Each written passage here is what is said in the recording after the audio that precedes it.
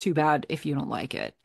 And it's the people within that environment that are going to say that, and the structure itself is going to send you that message every single day. So over and over, your entire career, from your very first exposure, maybe even before you get your first job, you're receiving this message. This is the way things are.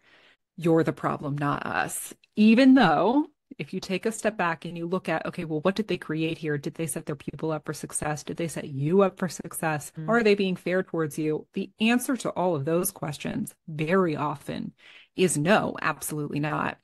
So there's this really inverted power structure, and it's like shrouded in secrecy, and it's propped up by all of these pieces and all of these people, and it's all kind of working against you. Answer, I think, is you do have to know it yourself, and it also helps a lot to know other people who feel and think like you Mhm. do, so you don't feel totally alone.